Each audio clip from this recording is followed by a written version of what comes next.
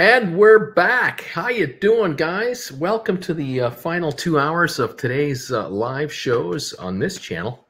And then I get to go live for 2 shows on my other channel. Oh, there's no stopping this guy today. Welcome one, welcome all to the final hour of the market here on Stock Markets with Bruce. It's Uncle Bruce here, watching the final 60 minutes with you, and then we'll see what happens in the aftermarket today.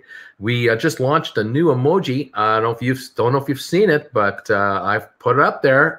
Hope you like it. We're adding emojis one at a time here. We just keep coming up with some more ideas and pop some more up there. If you have any ideas for emojis, let me know what you think, what kind of emojis you'd like us to produce. We got a good bunch of members here, which allows me to pop up a bunch of emojis for you guys to play with. Having fun. Anyway, thank you for being here. Thanks for joining this channel as a member. Appreciate that, you guys. It's really helping. Thank you for the thumbs ups also on this channel. Those of you giving me thumbs ups when I'm live, and also those who are giving me thumbs ups when I'm I think some of you figured out the new emoji. When you're watching me on a rerun, I appreciate that you're giving me thumbs ups when you're watching me on a rerun as well, because it's just as important as if it's live. Believe me, even reruns with thumbs ups are really important to us. So thank you guys for this support. Yeah, we got the new emoji up there. It's there. Oh man, I wish they were bigger. I wish they could be larger than they are, but there's only so much room that you can have on these things, and so you have to go with what they give you. But yeah, the logo is up there, and we are the knights that say you can't get past us. Fantastic. GameStop shares right now. They're so boring. We have to have fun doing something. GameStop 195.50 right now, down 477. Actually, that's an improvement in the last 2 hours, I guess, because just after I went off the air the first time this morning, we got down to that 180-something range. I think we reached a low of 186.20. Still not low enough to get that 10% drop, so it didn't happen. Volume today, 8.3 million, very light. Now we're back to 195, which is kind of back to where we were, about 11 o'clock, 11:45, 12 o'clock this morning. And that's where we were hanging around for the first almost 2 hours after the opening. Now we'll see if we can march an assault and come back up to the flat line or better. We'll see. The Dow up 165 points. Good news. There's money coming in this market. That's what we want to see. S&P up 40, NASDAQ up 233. So the overall markets are definitely trending higher now. They had a wishy-washy mixed start. Our friends at the NASDAQ were doing the best, but they were only up about a half a percentage point. Now we've got a half a point gain on the Dow, a 1% gain on S&P, and a 1.7% gain on NASDAQ, almost 1.8. Very good. We want that. We want the market feeling better about itself, and the big cap stocks moving up. The higher the big cap stocks move, the more money that flushes around the rest of the market, and that sets up perhaps, depending on tomorrow's day at GameStop, we'll find out what they're going to do tomorrow with that announcement of their financials and then their conference call. So we'll see. Over at AMC, unfortunately, still down $1.39, but the stock has come back quite a ways from its low. They were as low as 11.76 today. So they've come back 81 cents from the low to be down $1.36. So this stock was quite a bit worse than it was. The question is, will it continue to come on or will it peter out? But look, 75 million shares, 12.56 on the stock, down $1.37. Sure beats 11 something. My gosh, I was looking terrible. And it was in the first hour and a half. It dropped that much. It just had no. There was no mercy on AMC at the beginning of the day. It was just pure downtrending. But the thing that I'm wondering about, is if you remember on Friday, AMC was having a problem at $14 a share. There was this, like an invisible force field that was up there, and the stock would be at $13.90 and go up to 14 and couldn't get over it, back to $13.95 and back up to 14 and wouldn't go. And it just kept trading, and the chart just kept looking like this, just couldn't get over it. And all the shares traded wouldn't take out the $14 sell order, for whatever reason, for whomever is doing it. I don't know if that seller is still there or not, if that seller's going to lower their price lower to try to get out. At the moment, we don't know. At the stock now is $1.50 below that $14 level on Friday. As you can see here, down 144 right now to 1249. We'll follow it and see what happens. You know, just that's all you can do. What else? Vector Acquisition, VACQ, one of the SPACs I've recommended, has had a very good day today. It's up $1.11 right now at $12.71. Had a high of $13.17. I mean, it was up, 40 something cents from here. It took a real shot from in the first, what is it, hour and a half, 2.5 hours. Right around 11 Eastern, it reached the high level there of in the low 13s, but then it backed off, and it's now been flatlining somewhere around this 1260, 70 range, somewhere 50 to 70 range, somewhere in there. It's been just kind of steady Eddie right across the board. 2.1 million traded.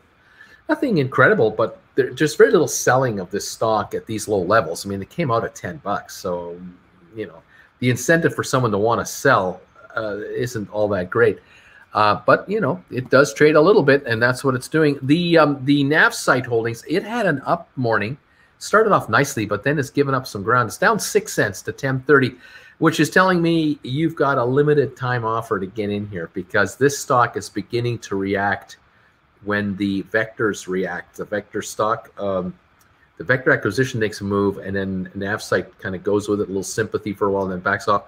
Keeping an eye, remember that NAV Site Holdings is the company that will be interpreting data from satellites that will be launched by our friends at Vector. So Vector Acquisitions is Rocket Lab. That's what they're going to be known as, and they launch satellites, which they're doing now. They'll be the second largest privately held space company on the market. And then NAV Site Holdings is going to acquire Spire Global. They're going to be called Spire Global, and Spire Global it handles all the data that the satellites transact. So they get a monthly, yearly contract to handle data through all the satellites up there. Very important business, very, very secure, highly secure business. It's a big deal, and it's one of these things that you don't see, that we don't see, just walking down Main Street. We go down Main Street, and or we hop in our car and we drive to Costco to go shopping, or we go to Target or whatever, and we just do our thing. What we don't see is that after we leave the store, all the data that we've generated in that store by buying something, using maybe our Costco card, and then using our Visa card or debit card, those transactions they're heading up there, and then they're coming back down again to data centers for the Costco people and for Costco admin. And this information has to be, someone's paying for it.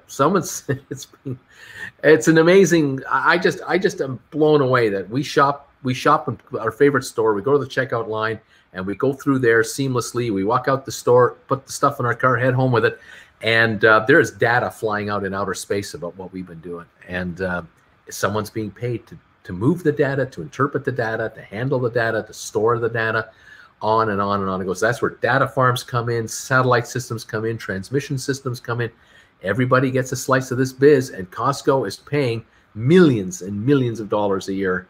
I mean, probably more than a million, maybe tens of millions a year, to handle and transact all this stuff so that they can be a better retailer. Because the minute we walk out the door, the minute we pass through the checkout counter with our cart full of crap, those gigantic bag of potato chips, the folks at Lay's Potato Chips are somewhere. The folks at Lay's Potato Chips are getting reports on their computers from the Costco computers that Costco will need another 5 skids of potato chips at this location in Portland, or this location in Las Vegas, or this location in Miami, wherever these stores are. The logistics of shipping and handling the merchandise to replace the merchandise we've been buying has to be done. And it's in the freezer department, in the produce department, in the dairy department, in the you name it department of Costco, and then multiply that by every Walmart, every Target, every you name all the retailers, all of them. Information back and forth, back and forth, back. The logistics of doing this, how we take for granted the fact that when we show up at our favorite store, our favorite item is there every time. I mean, it's like a rarity that the Lay's potato chips aren't waiting for you when you're looking for them. I mean, it's rare. There's a reason they're always there, because they're on top of it. You cannot believe, and their heads will roll if an Albertsons or a Safeway or any of these other stores don't have certain brands of product in there. Their heads will roll. It's incredible. It's just amazing how we just take it for granted. It's always there. Chips are always there. Yeah, Coke, it's always there. Pepsi's always there. Sugar, flour, it's always there. Like, oh yeah, grocery store. How hard can it be? How hard can it be to run a grocery store with 400,000 different items in it? Come on, no problem. Gavin Trailer, Gavin, thanks for coming a new member. Thank you for joining us here, and also Derek, buddy, thank you for being here, becoming a new member. Jake, West L SVAC, available on 1G from UK. Okay, I'm not sure what that actually means, but that's a code. That's code. That is highfalutin code talk right there, and I don't mind it. Thank you all for popping in here and seeing me, catching up with me for the last hour of the day. We're at 195.63 on GameStop now, down 465, and AMC down to 146 to 1247. And we're talking about different companies and different stocks and different businesses, and it's amazing to me how everyday stuff that we take for granted is actually represented in all of these public companies that we follow. It's rather amazing. Gores Holdings down 41 cents to 15.58. They're going to take over and merge. They're merging with Matterport, which is the 3D imaging software. If you have an apartment or a condo that you're thinking of renting out for a little while when you go on an extended vacation, maybe this summer, oh gosh, now I'm just getting a brain fart here. You want to rent your condo out through the folks at Airbnb. There it is. I have to go down to the bottom of my list to find the Airbnb stock, so it kicked in my brain. You want to rent your house out, or your condo, or your apartment building on Airbnb, or vice versa. You want to rent something on through Airbnb, going to Rome for a month, or you want to be in Paris for a month, or you want to go to Cincinnati, Ohio for a couple of weeks, and you don't want to be in a hotel. You'd rather be in an Airbnb. The chances are that in the next year, you won't be able to even list your unit without using Matterport, or you won't even consider renting an apartment or a house or a condo without seeing it through Matterport. You're going to demand to see what it is you're going to rent for a month on Matterport, on 3D. You're going to want to see every room that this place has, which will allow you the pleasure of standing in the middle of the living room and doing a 360, and you can zoom in on the couch, you can zoom in on the TV area, you can go to the kitchen and you can zoom in on the appliances available, and you can decide whether or not you want to rent this place.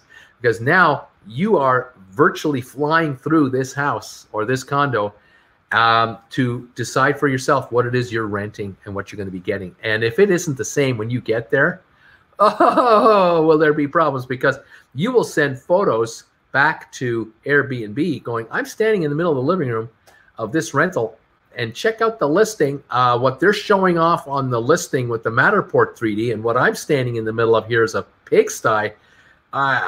This isn't acceptable to me. I can tell you that this is going to allow Airbnb to really tighten up their listing requirements and enforcement of what you offer, you deliver. And for the buyer, they will have rights to step up to Airbnb and say, hey, look, I'm paying $100 a night for this place, and it's a dump. This didn't look like this on the 3D imagery they gave us. Yep, this is going to change a lot of stuff. Good things, I believe. If you own a hotel, you run a hotel, you're part of a hotel corporation.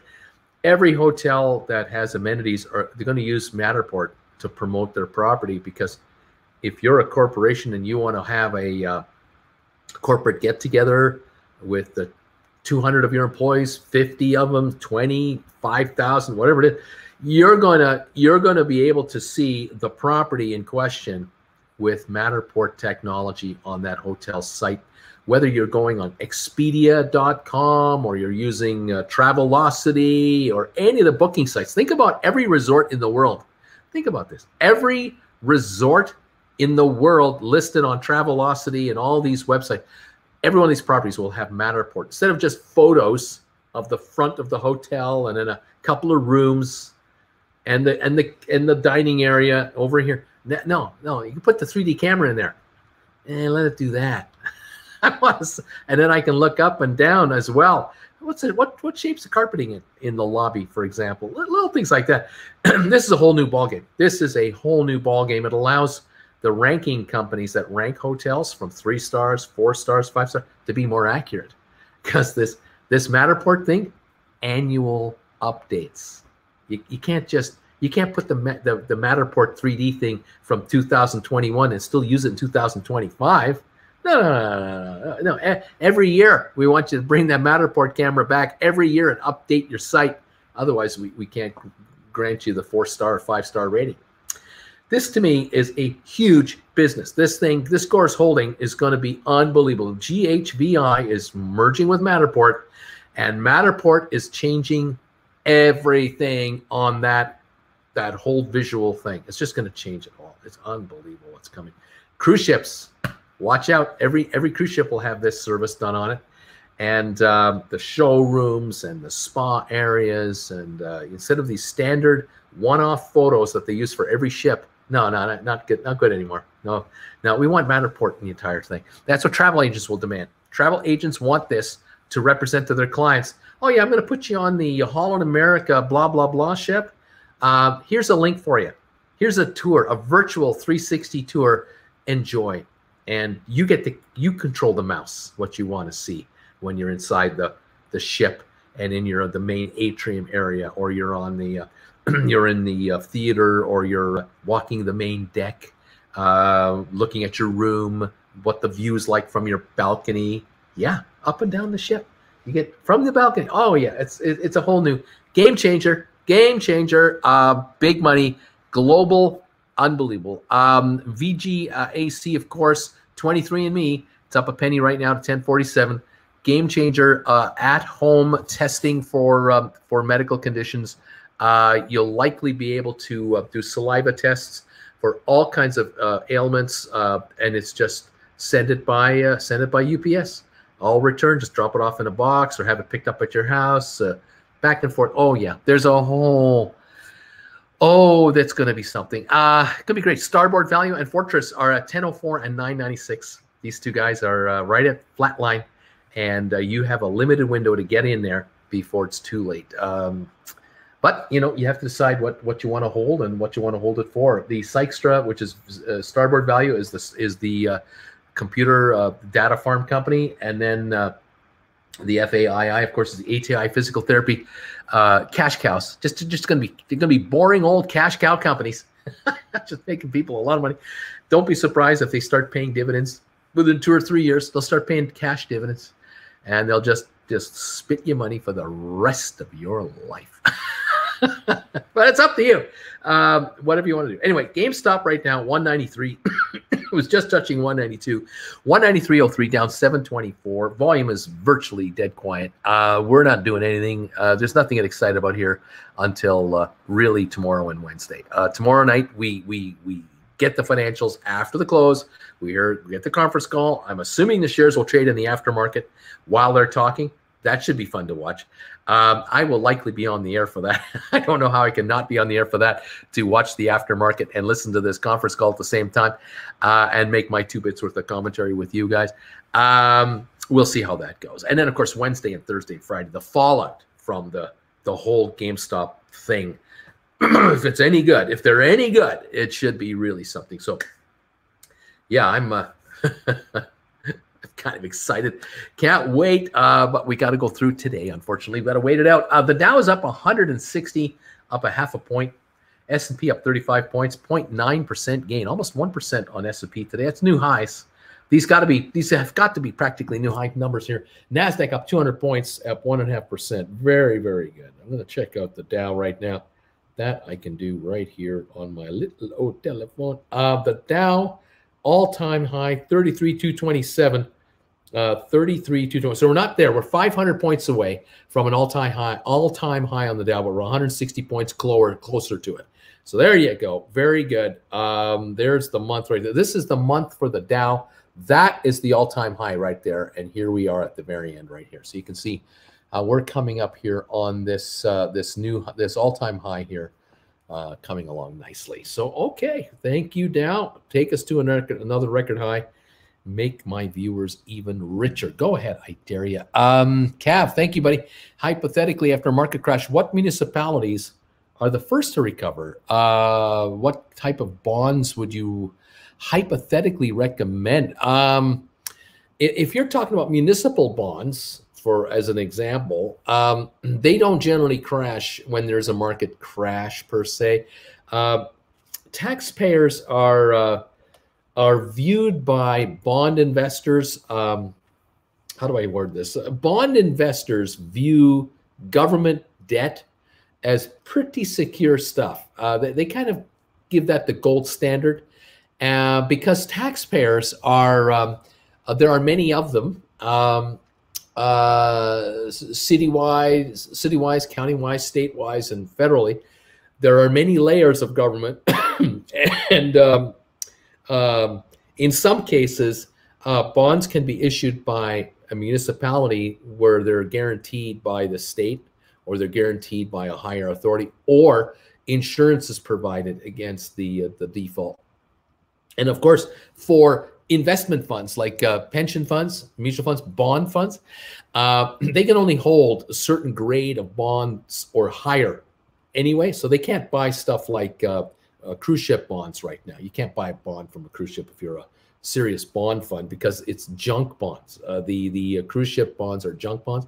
You're forbidden. And if you do hold a bond in your portfolio that turns into a junk bond because of a bad rating, bad market, then the fund will buy insurance against the bond. They'll literally buy insurance. They'll give up half the interest to an insurance company to guarantee the principal of the bond and the payment of dividends or payment of insurance. So instead of getting 3% interest or 5% interest, they get 2.5%, but they're protected against the principal for the last 2 or 3 years of the bond's life. At the end of it, they get their money back guaranteed no matter what, either from the insurance company or from the issuer, and then they buy new bonds going forward, but not from the same issuer. They won't buy more cruise fund bonds.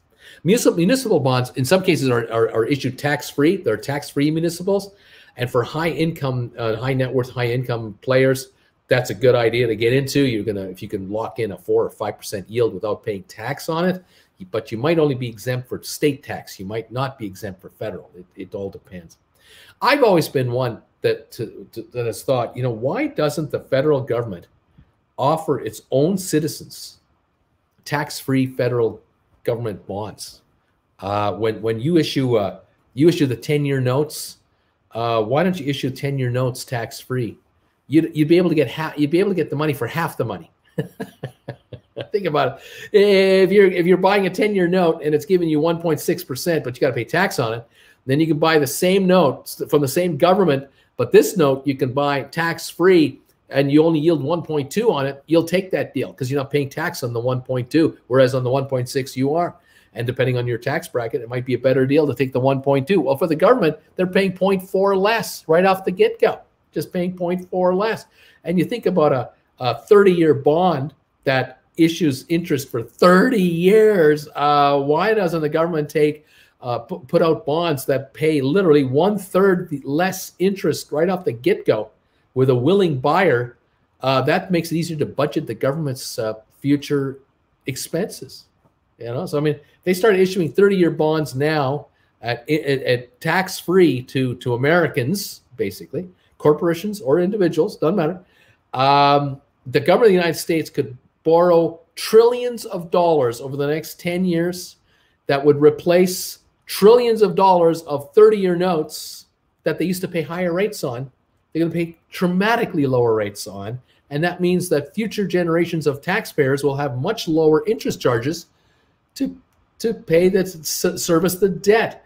The argument could be, well, you know, if we keep issuing the way they are, they're paying tax on this money.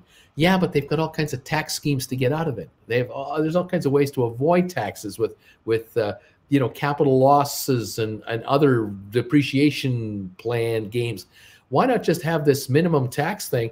Why don't we, forgetting about playing the tax game with the taxpayer, and just offer the bonds interest free with a 1/3 less rate? You'll sell all you want to issue, and you've just reduced your cost of borrowing by a huge amount of money. And the compounding amount is massive. And the fact that it's a 30-year note, that by the time you pay off that loan, the actual loan that was originally taken, forget the interest you paid, 30 years down the road, the inflation rate is such a point that that dollar you owe on what would this be now? We're 2021, 2051, the government has to buy back every bond that they issued in 2021 with $2051.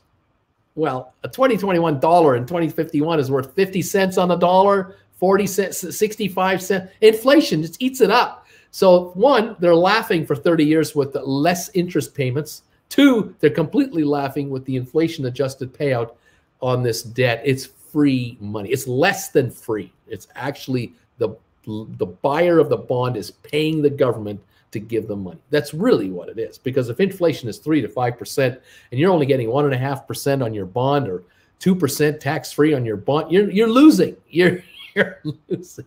So the government wins by helping people lose, getting the money now and building infrastructure and lowering the deficit. Why aren't they doing that? I don't know. Are they that stupid? Maybe they are. Maybe they're that stupid and they don't realize they could do it.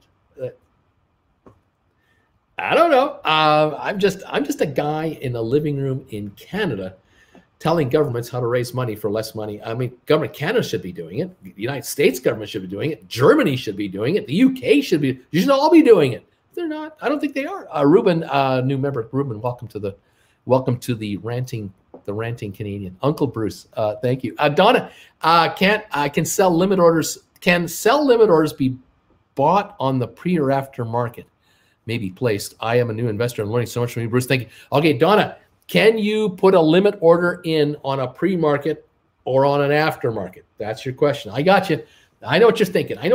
You're thinking, what if GameStop goes crazy in the aftermarket? Can I put an order in just in case it goes way up there and they'll take me out? Or what if it happens, goes stupid crazy on the way down? Can I put a buy order in there it's trading $191 right now? Could I put a buy order in at $125 in case it goes down there for like a nanosecond? Generally, yes, you can, but you can only put in a pre-order, I think, for the day of the trade. So in the aftermarket today, your broker probably, so you have to check with your broker on this, even if they allow you to trade in the after-hour market or not.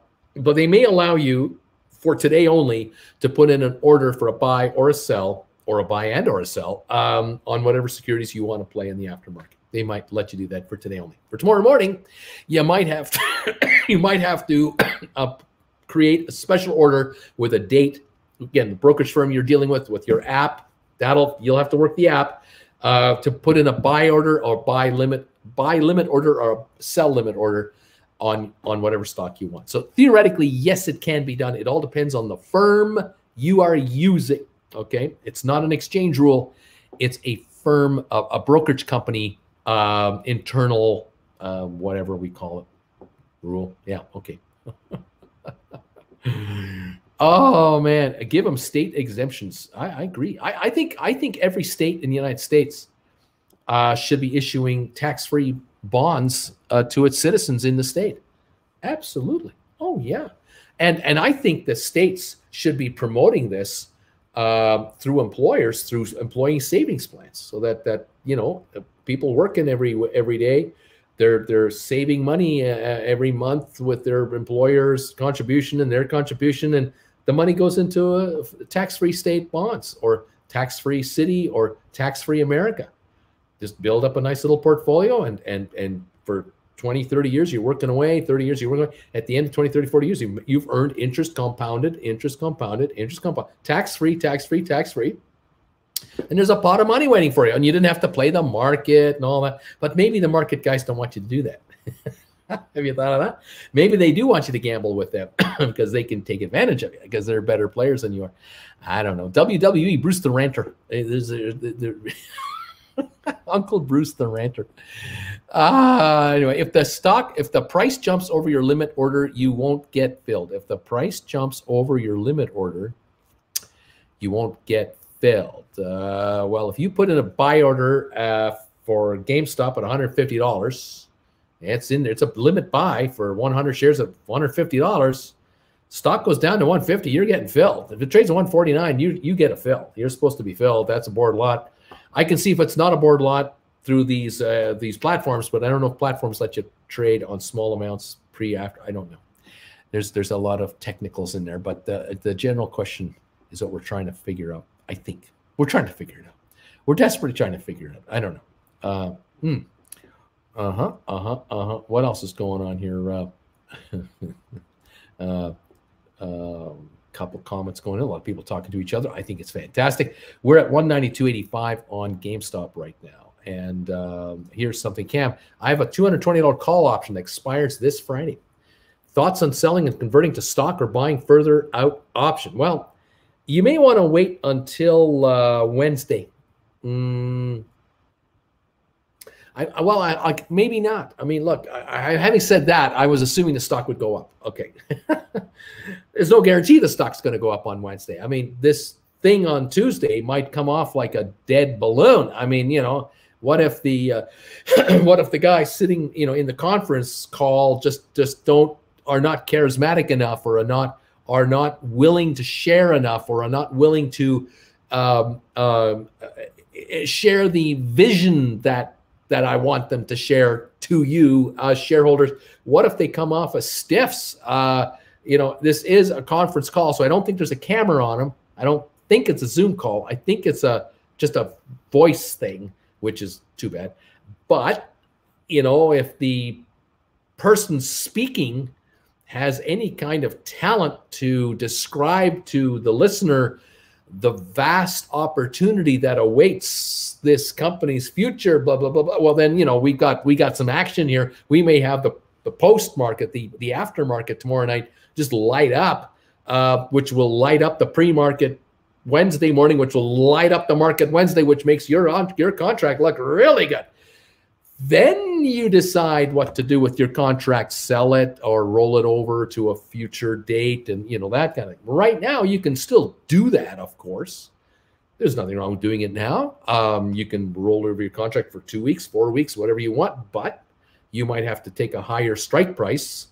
You might have to, you may have like 10 of these contracts. You might end up with 6 of the 220s or the 240s a month from now. I don't know. They'll be more expensive because they've got more time, right?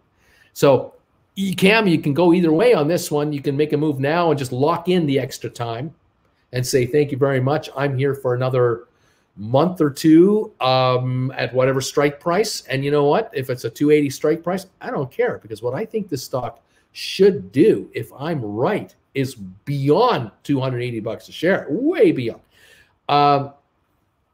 On the other hand, tomorrow night and Wednesday, the shares go to 250, 260, and peter out. You're at 220, and you've got that price, the book value, plus time until Friday, and that might be all you're going to get. If the conference call is good but not great, the stock might just do something like that. It might only go to 250, 270, 280 share, and then get quiet again. And you're sitting out a month from now with 280s. They might only go up 5% or 15% value, while these might go up by 50, 60, 70% right now. So you've got decisions to make, my friend. Yes, you do. And I can't tell you which way you should go, but Now you have some parameters to think about here. Kevin, hi, Uncle Bruce. When the VGAC deal is done, can you explain what happens to the stock? Will the ticker symbol change from VGAC to me? Yes, it will. It will automatically change. You don't have to do anything. You'll be notified by your brokerage firm. You should be. Your stock's name will change from VGAC to 23andMe. 1 for 1. So you got 5 shares now, you got 5 shares of the new one. You got 100 shares now, you'll have 100 shares of the new one. It's all seamless.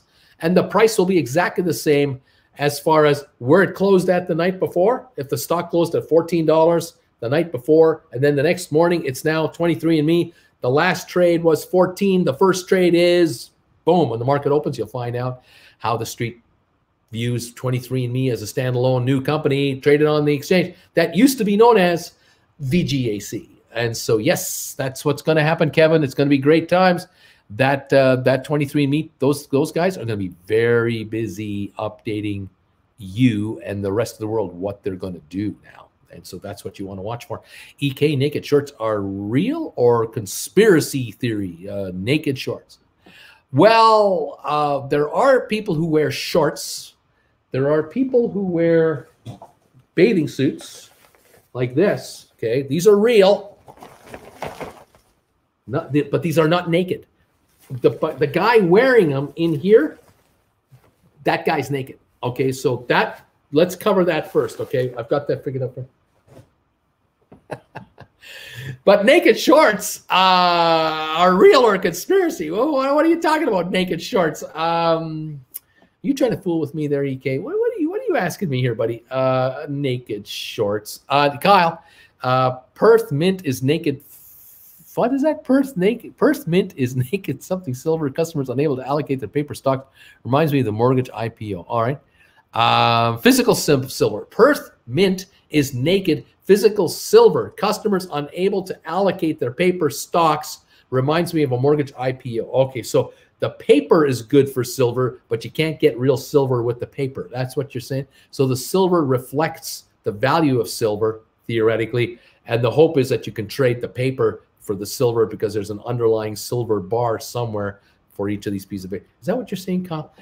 Because that sounds like the paper is more of a depository receipt than anything else, but that's probably what it is. Austin, are low premiums worth it? Looking at selling covered calls on my T shares, and there are premiums with strike prices, I would be comfortable with under 10 cents, which makes the premium like $5 or $10. They're not worth it. Not really worth it. No. I remember I knew a guy in the business, a fellow stockbroker that I used to work with, in a big office of like 50 guys. He was one of the guys. We weren't close or anything, but I knew him, he knew of me. But this guy was trying to sell naked put contracts on I think it was either a stock or on the exchange, but it might have been a stock. This is back in 1984. This is going back a ways, and he was writing naked calls. Sorry, he was writing naked calls, and it might have been on something like IBM or General Motors or something like that. And the thinking was that he would write naked puts on the Monday that would expire that Friday, and he would write just out of the money puts, like $1 or $2. And he would get 3/8 of a dollar. He'd get like 37.5 cents a share. So he'd get $37.50 a contract, and he'd write like 100 of them, 200 of them. So he'd bring in $387, or he'd bring in $3,870 US back in '85. So bringing in $3,800 American in 1985 would have been about 4,000 Canadian maybe. And 4,000 Canadian in 1985, to give you an idea how much money that is, my wife and I, Jen and I, were renting an apartment for $373 a month on the 25th floor of a brand new apartment building with a pool and a sauna and heated parking. And, so this was a year's worth of rent that this guy was getting for 5 days by selling just out of the money put contracts in a stock. And for 2 weeks he had it going on. He tried 100. They died worthless. Then the next week he did it again. They died worthless. So he scored like $8,000 US in 2 weeks. This guy was happy as can be. Now I don't know how much he stepped up to, but he was getting more aggressive with this. And then he made the fatal mistake. Unbeknownst to him, the fatality happened. He wrote the contracts on whatever day it was, and it just so happened that at that point in time, the Dow Jones woke up from its slumber and began the beginning of what would become a 10-year bull market. He didn't know. He had no idea. And so within a day and a half, he would come into the office, and the contracts would have been trading at 3/8 of a dollar the night before, and the next morning, right off the get-go, they were trading at $1. He was already down $1 zillion because he's naked. He doesn't have the stock. And his thinking was, well, you know, during the day, the stock will top out and then back off a bit. And these contracts expire on Friday, and they're out of the money. So, but it didn't happen. The stock kept going. And the next morning, you know, they closed at $1 that night. The next morning, they opened at $2. And he kept thinking the same thing. And then the next day, they opened at $4. And now he was upside down $150,000. It was a huge amount of money. I don't remember the number of options and the number of contracts. But what we did remember was the loss that this guy was carrying, and that he ended up locking in, whether the market locked him at it on Friday night or whether he bought him back, I don't remember. But he was under $150,000. And this guy was hauled into the manager's office to have a chat about his pro trading, because this was his personal account, which he had permission to trade. But the manager sat him down and said, "We got us a problem here. I have a broker that works for me that owes my firm 150 freaking grand." And I'm not using that word.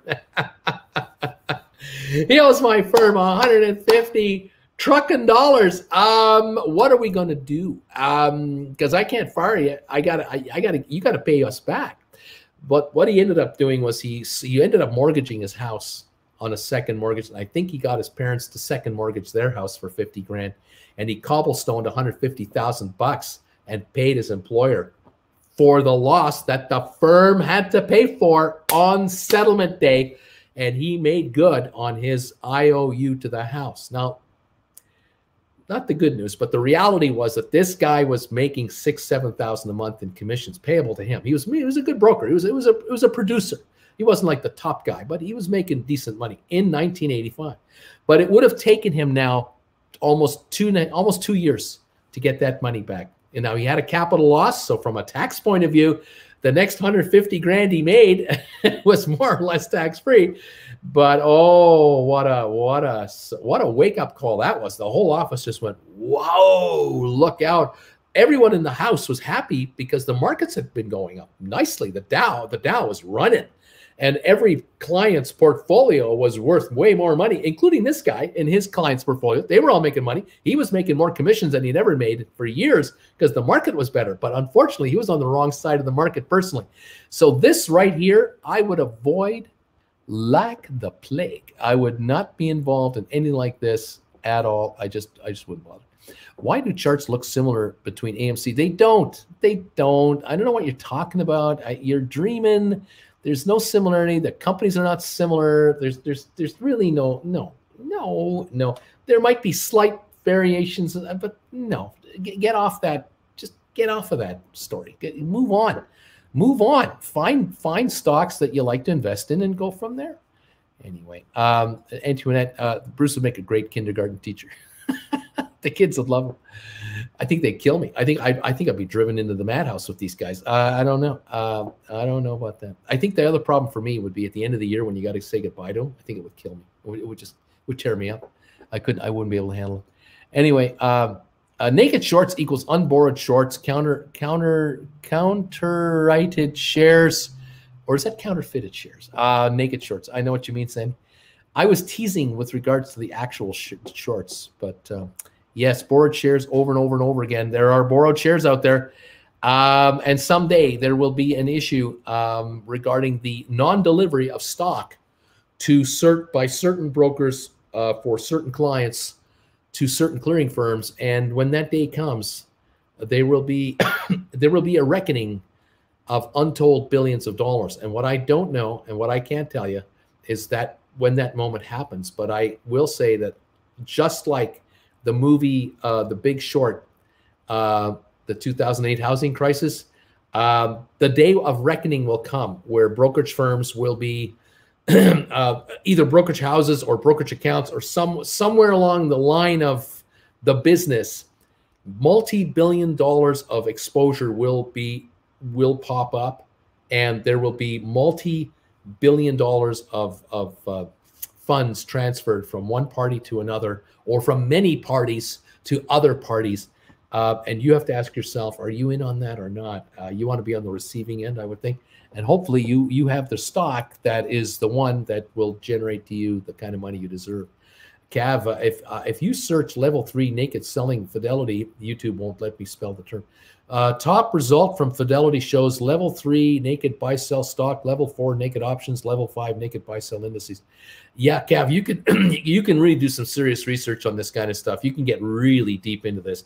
And some do. I mean, you know, you go to the Reddit sites, the Wall Street Bet sites, there are guys and girls that are really digging deep into this kind of stuff. And they're really coming up with the long-term game plan that sooner or later there's going to be a reckoning for how much shorting is going on, undeclared shorting. Shorting via not delivering, shorting via naked writing of calls, shorting by borrowing, shorting and borrowing and then reshorting and buying back and reshorting. There's just all kinds of shell games going on. But at the end of the day, just on GameStop, there's only 70 million shares in existence. Someday, someone somehow will say, okay, 250 million of you can't have it. We got to get back to about 100 million shares traded in this thing. We need 150 million shares bought back. Let's call in stock. And every broker that's short will start buying up stock. And as the buy-ins come in, the stock just goes. Because to attract paper, you're gonna have to pay more. Some people will sell out $10 higher than the current trade. Some will sell out at $50 higher. Some will sell out at $150 because nobody knows how far it goes. Because nobody knows how many have to be bought. Nobody knows how far to go with how many have to be bought. It's just one of those, I don't know where it's going to go, but it's going. And as it runs, it just keeps feeding on itself. And they'll get to a point where this equilibrium will be met. But in the case of GameStop, I'm afraid to say that if you're short GameStop and you get called in by your broker, and you better hope you're the first guy called in, by the way, you hope that your pension fund or your hedge fund is the first fund to be told you got to cover your 100,000 share short position, because you don't want to be the 15th guy to be getting that phone call after 2 days of this or 3 weeks of this buy-in, forced buy-in.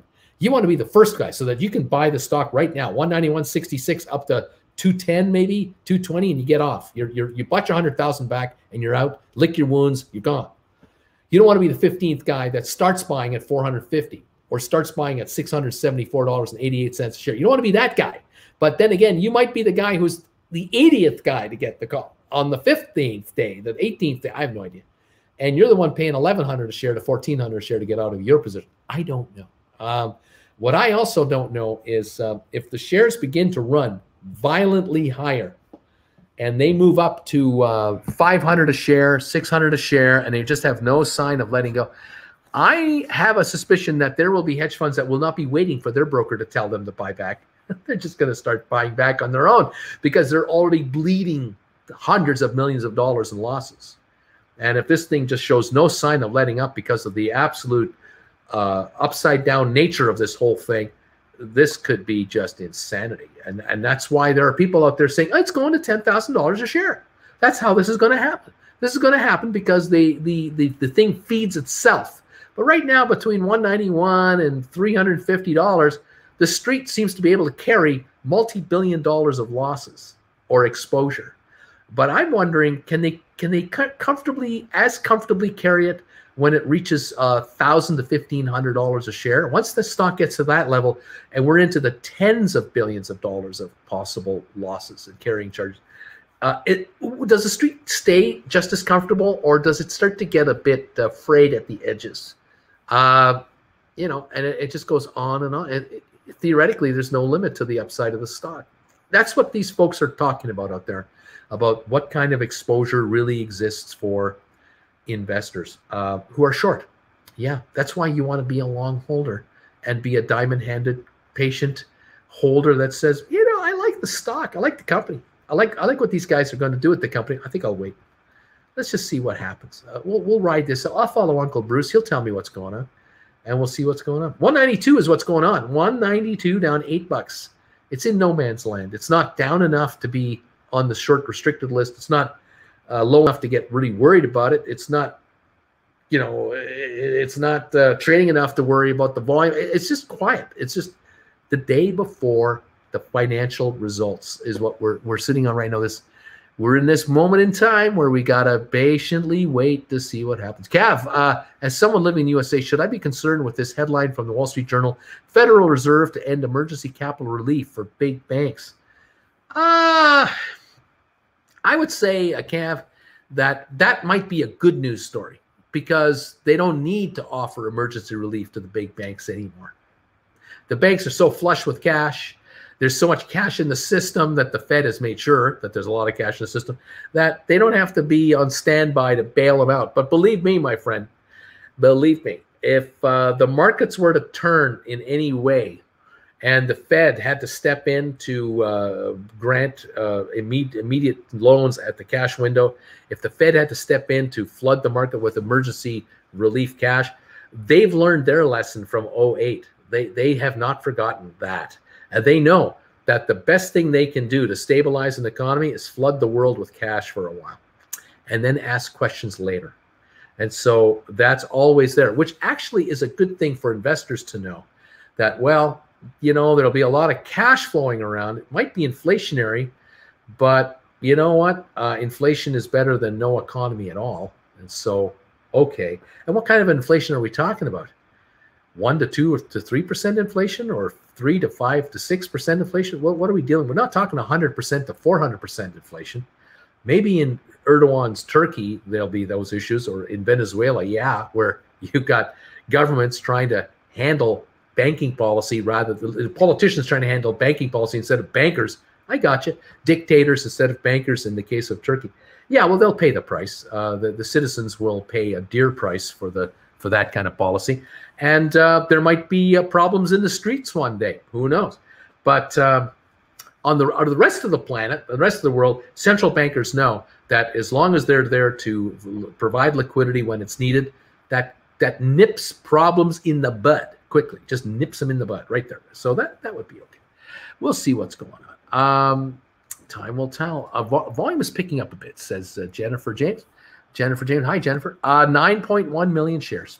What do we got now? 8 minutes to go. The end of the day, not a big day here. The stock, 192.55, coming into the last 7-8 minutes of the session for GameStop here. AMC weakening a bit. It was weakening a bit. 12.39. It got to... it kind of got back to that. What was that? A little like 13.46 now, 13.40. Yeah. It's it was 12.26. I mean, it's not going to have an update today. I'm sorry for AMC holders. AMC is going to have a terrible print today. It's going to look really worse than a 10% loss, unfortunately. GameStop 192.21, down 4%. Disaster? No. It's a prelude. We're all waiting, just kind of sitting here going, we know the numbers are coming tomorrow. That's what we're waiting for. So comes the conference call tomorrow. It's all about tomorrow. It's not about today. And so we're just, running along here and waiting it out and patiently watching to see what's going to happen with the stock. That's the deal, isn't it? I agree. That's the ticket. Uncle Bruce says Saki bomb. Yeah, 192.50 on not a lot of volume. 9.12 million shares. Wow.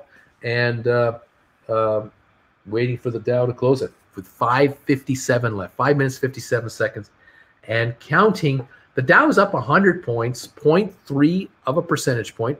Was it the greatest day of all time? No. It was lousy at the beginning, so it's a nice move up from the low of the day. That's okay. But we're not setting records here today for whatever reason. The Dow low of the day was 32,512. It's now 32,733. So a 220-point swing from low to high. We've seen a lot more than that. We've seen 800-point swings on turnarounds and everything else. So this market is very range bound. We call this a range bound market today. It really didn't do much. The S&P up 26.5 points and NASDAQ up 171. Neither of the three are setting the world on fire at all, but they're not causing problems either. So we'll take that. We'll have to tolerate that for the day today, I guess. 192.40 on GameStop. Just not a lot to get excited about. 12.39 on AMC. We'll see tomorrow how it works out with GameStop during the day as people anticipate the financials. I'm not all that eager. Not eager. It's not the right word. I'm not all that worried about the financials tomorrow for GameStop. It would be great if the financials came out that showed a very strong fourth quarter. Oh, that would be delightful. Just delightful, because a lot of the stores opened up and the new product came in, and that would be great if they had an over higher than anticipated revenue stream. That would be fantastic. But I can tell you that the financials of the company are not going to make the stock go down to $20 a share or go to $1,000 a share. It's not the financials that are going to do it. What's going to do it is the conference call tomorrow at 5 o'clock Eastern. That's what's going to do it. And I will have to just see what gives on this conference call. I think I will be covering it. I will be listening to it, and I'll probably be on the air with you tomorrow as it goes on to just see how the aftermarket is reacting. Because I'm assuming the aftermarket will be allowed to trade. I'm not sure if it'll be halted from trading on the aftermarket. We'll see. But we'll kind of play it by ear tomorrow. I am very, very interested in this conference call. This is going to reveal a lot of stuff to us, and I'm quite looking forward to that. Anyway, there you go. Has there been something like this in the earlier trading days? GameStop story in your earlier trading days? Not really. I recall. I'll tell you one story. There was an oil company called Dome Petroleum that was darling of Canada's oil patch back in the early 80s, late 70s, 80s, like 79, 80, 81. It was the darling. And they were coming out with phenomenal results. They were drilling, they were really hitting a real win streak of oil fields and production. And so everyone would be anxiously waiting to hear from Dome Petroleum on a well, like another well they were drilling with 5 partners, a $10 million deep well somewhere in northern Alberta. And for a while, that stock was just, everyone was holding their breath, waiting for the next press conference about what happened with this oil well. And for about 6 months, they could do no wrong. They were hitting oil after oil. It was just a hit after hit. The stock went from 8 to 12 to 20 to 25 to 35 to 40. I mean, it just kept going and going. Everybody seemed to be making money on it. And then, of course, there were the doubters that, they'll hit a dry hole eventually, and that kind of thing. But that was a wild ride, but nothing like this. No. Uncle in Spanish is Tio. Can I call you Tio? Love your content, Tio. To the moon, Tio. Thank you, Bertie. Appreciate you being here. Ruben, hello. Can you explain what I'm seeing about hedge funds buying stock from dark pools or ETFs? What does that mean, and is it affecting our price? Ruben, I can't get into that deeply because I'm not sure if that's real or not. There might be a lot more speculation about being real or not. Something very difficult to prove or not prove. Sorry. I'm having trouble there. $1, 1 minute, 15 seconds.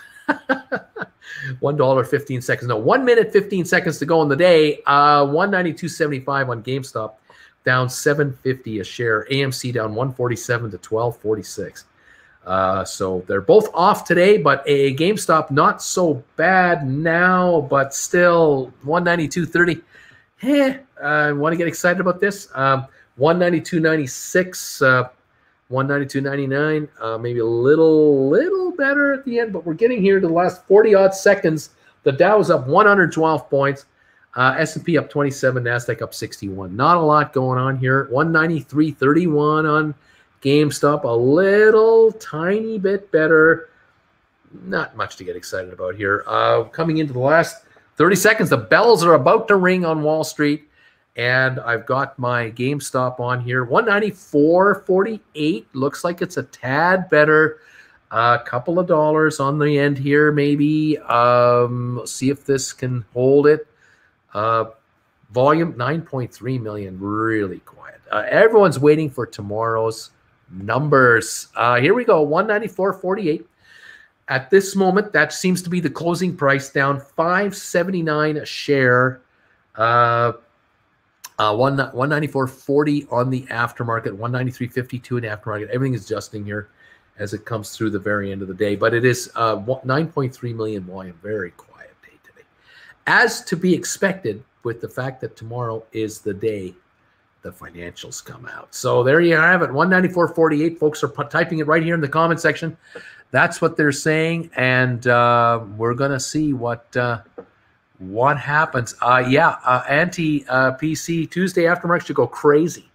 The second and the first points of that conference are revealed. I agree. I think tomorrow's aftermarket could be rather entertaining, and I will likely be on the air for a bit of the aftermarket. I will be. I usually am on from 3 to 5 in the afternoon. I'll likely be on from 3 to 6 or longer if necessary, depending on what this stock is doing in the aftermarket, and try to interpret what they're saying and try to interpret what's coming out of reports tomorrow night already. And then all day Wednesday should be a GameStop fest of information. Dan Hurry, hey Bruce, what is the best outcome for tomorrow's earnings call for us?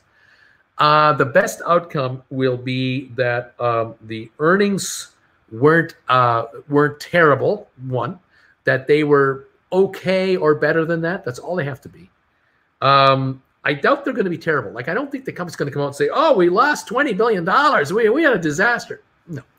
The first 3 quarters of the numbers are already out. And we already have indications about how some of the holiday sales were going. So we're just waiting now for final confirmation that the numbers were kind of what we thought they were going to be, and that we're waiting now for the conference call. That's what it's all about, Denary. You want to hear the conference call where management talks about the financials and then answers questions about the future of the company. That's what we want to hear.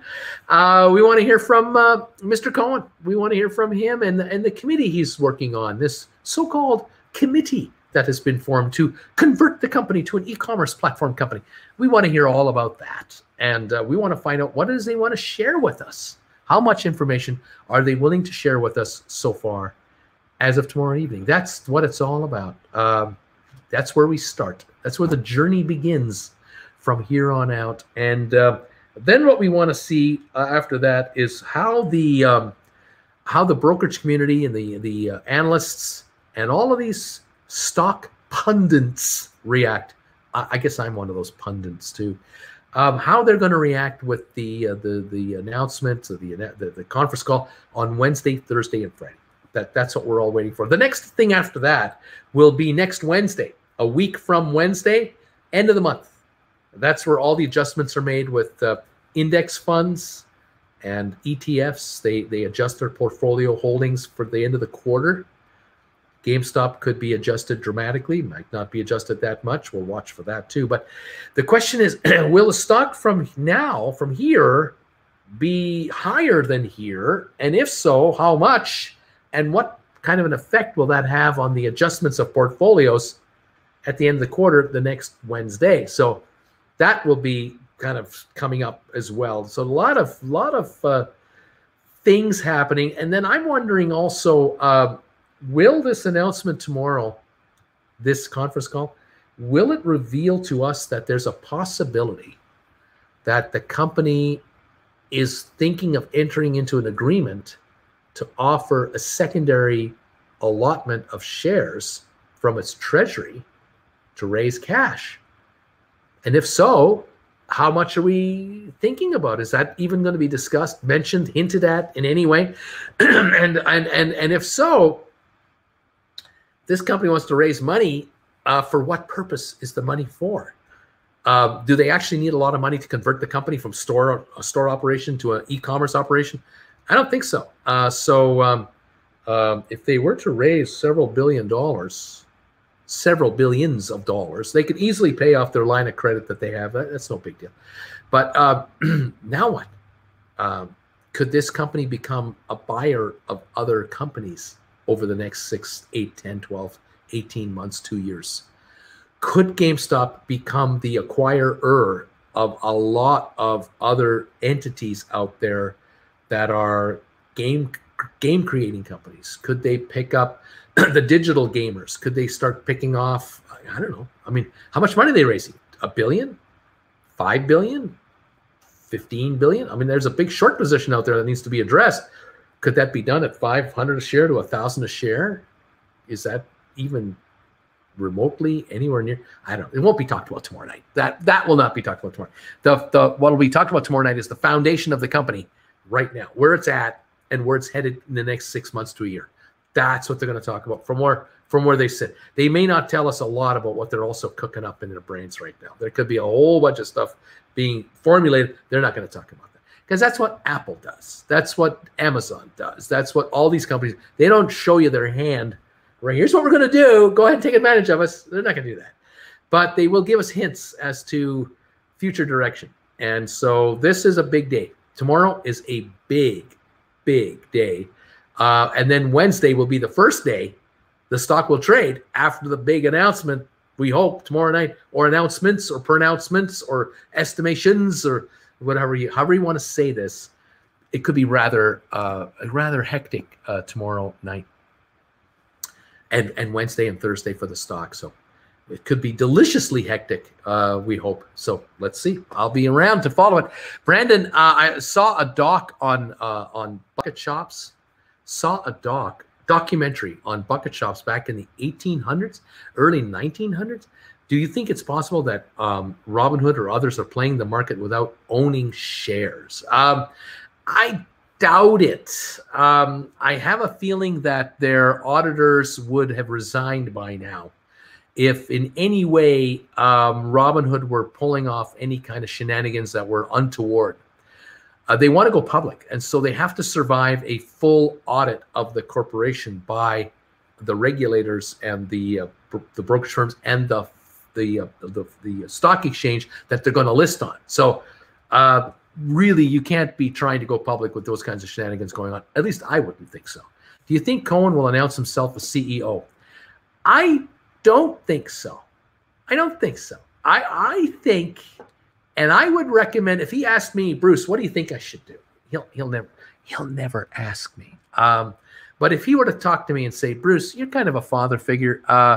With all the experience you have, what do you think I should do? I would tell him, don't take the job yourself. Hire a guy to do it. Hire a guy or a woman, whichever is the best candidate for your job, that you know can take this company forward into the e-commerce area you want it to go.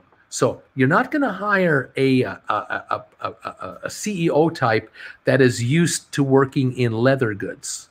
You're not going to hire someone who's in the suitcase business. You're not going to hire some individual that is a specialist in producing stoves. You're going to be hiring a CEO that is aware of the online marketplace, how it works, is aware of the kind of investment and staff requirements needed to convert a brick and mortar or to create this kind of company. Now, let's be fair. Ryan Cohen is that guy. He is that kind of guy. He knows how to create an online company. He created Chewy with partners. But he may go after a CEO that is more of an expert in the CEO role that also happens to know how this can be done. That might be his plan, because he may end up becoming the president of the company, the chief of the whole thing. CEO, Well, again, I'm gonna clarify a little bit here. When I read this question, I was thinking CFO, because right now they need a chief financial officer. I don't think you should take that job. CEO, maybe, but even that, I wouldn't. No, I would actually stay right up there and just stay at the top on the board level, and be on the committee that finds these people, be on the committee that pays these people, be on the board of director committee that sets sets the bar. Here's what we want you to reach. These are the objectives we want. In effect, be over top of these guys. Don't even be at this, because this will be a demotion. I think he'd be better off being on the top. Being a director, he's over top of all management, and I think he should stay up there. That's just my thing. Will you be tuning in on the call? Yes, I will, and I will probably be live covering the call through my phone here, and I'll be talking to you on this channel as I cover that call. I'm going to try to figure that one out. But yeah, that's likely what's going to happen. So if you want to be involved in the call, you can be involved in the call with me handling the call from my end here, and I'll try to interpret what's going on with it. Okay, there you go. Wally's World, thank you so much for the heads up on pre-registering. Where did you get to go for that? You can pre-register for the call. I'm not sure if anyone can get in on the call, but if you go to I think if you go to GameStop.com and you go to their investor relations department, you might be able to register in. But I was able to register in through being a YouTuber, and so that's how I was able to do it. I don't know. I know a guy, says somebody. I know a guy. Exactly. I doubt that he'd rather be chairman or something. That could be it. Yeah, I mean, he could be the number one honcho here. He's the biggest shareholder. He does not need this day job. He's the biggest shareholder of the company, and so he can now direct people. It may well be that he becomes chairman of the board down the road. I'm not sure. Right now, I think the chairman of the board is saying to him, "We're putting you in charge of this whole division. Your job. You choose to take this job. You're going to help this company become an e-commerce company. Here you go. You've got all the power you need. You can hire and fire, chase down the people you want without having to be stuck here for 12, 14 hours a day as CEO. You're a free agent. You're like out there. You're representing this company, and you can place people into this company the way you want with the talent you want to get for what you want them to do. That is what I think is the best for Mr. Cohen and the best for GameStop. I think absolutely the best.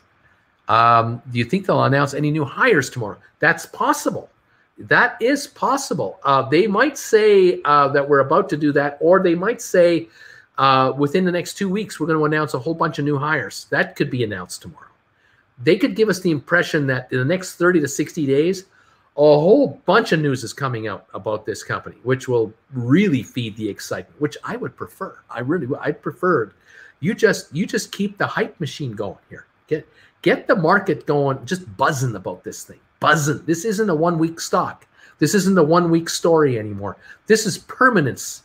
This is permanently how it's going to be around here. There's a lot happening now and a lot more that's going to be happening going forward indefinitely. The stock does not go from here to 275 and back to 20 bucks a share and it's all over. That's not the story. The stock goes from here to a lot higher than here to a lot higher than that down the road, because there's so much going to be happening and going on. This isn't a 1 week wonder story anymore. This is the new GameStop. Busy, busy, busy guys.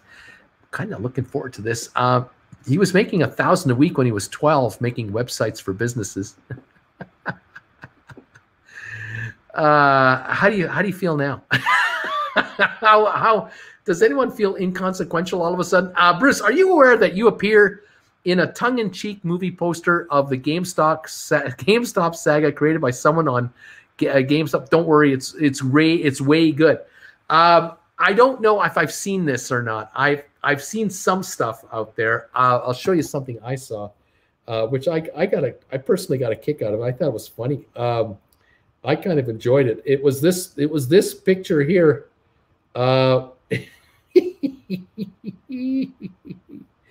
There, someone took my image, my face, and put it on top of a performer with a bagel in the background. So I'm a rocker here. You can see me there, baby. I'm rocking it out.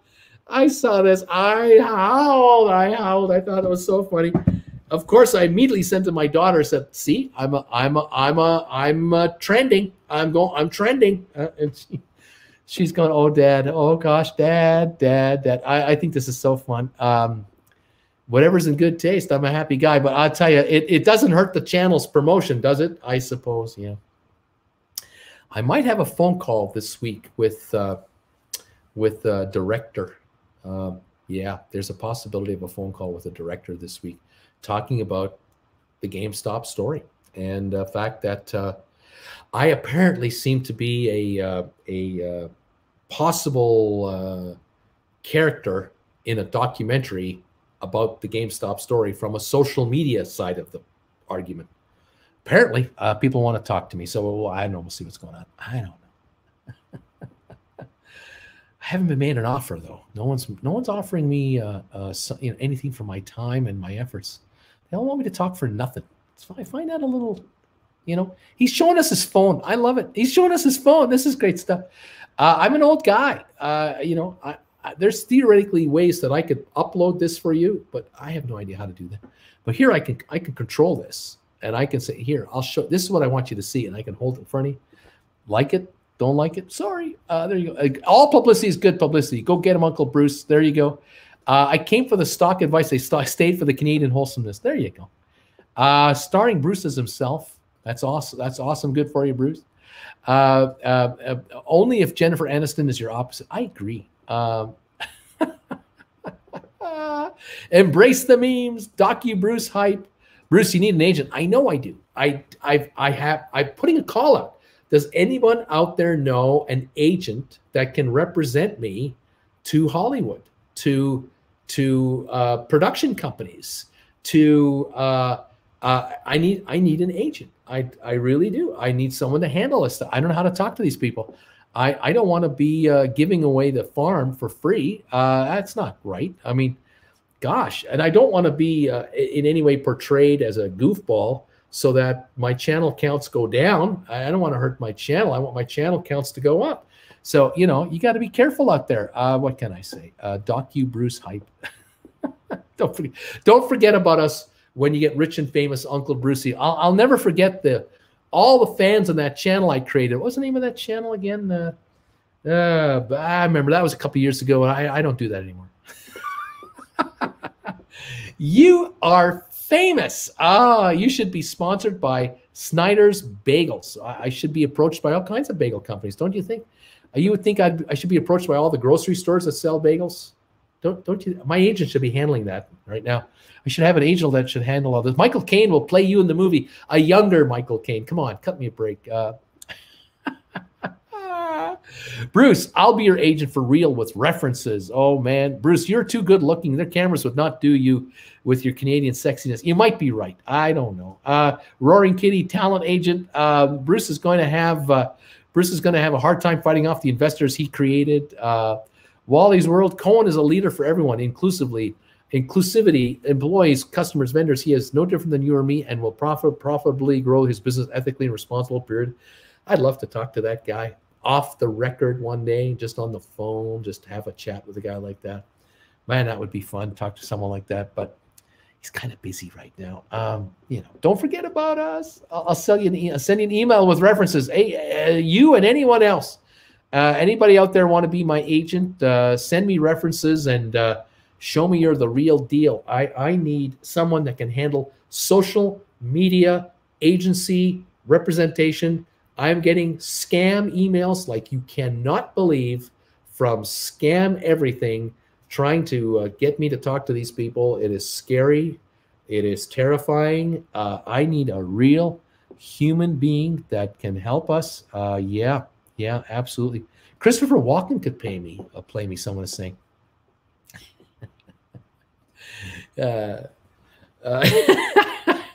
Cowbell. I have a fever, and the only prescription is more cowbell. I'm telling you, I need more cowbell.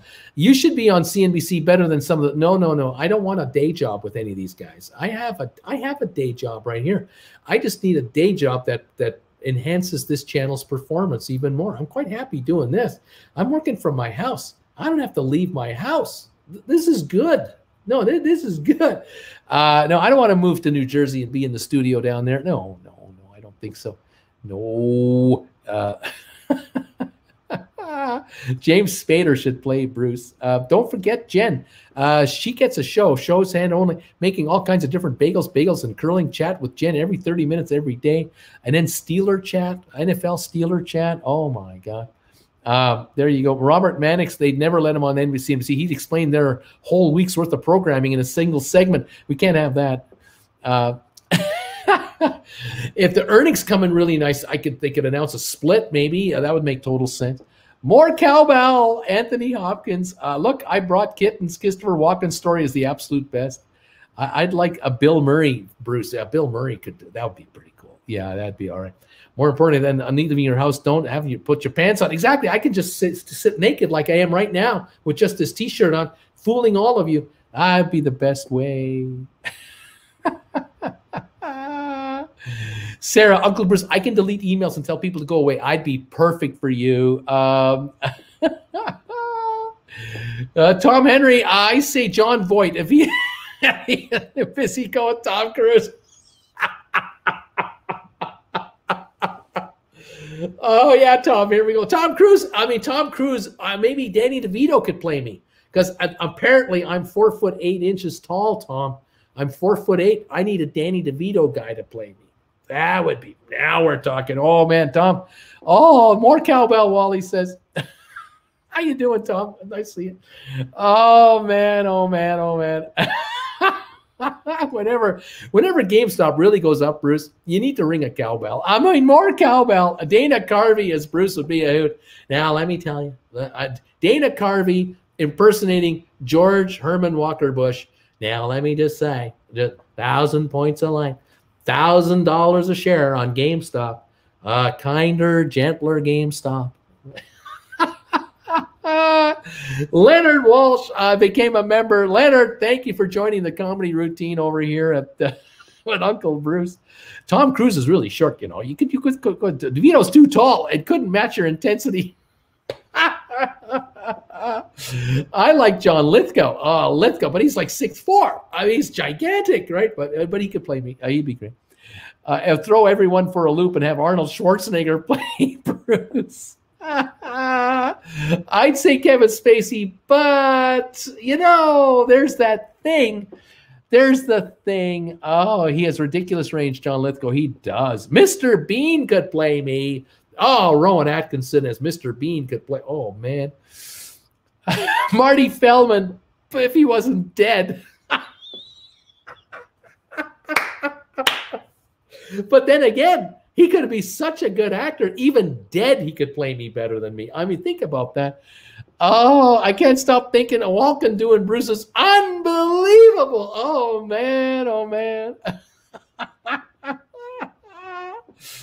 As a newborn bagel member, I'd like to say that I would really enjoy to see you talk about any stonks at all. Jim Carrey would be great. Oh, man. Bruce, Shia LaBeouf could play you, or Dwayne Johnson. The Rock, Mass Hogas, thank you for becoming a member, Mass. Oh, man, I don't know what kind of channel you're joining, but we're having fun here. That does throw a spanner in the works, though. Paul Giamatti, there's a great actor. Wouldn't that be great? Robert is loving.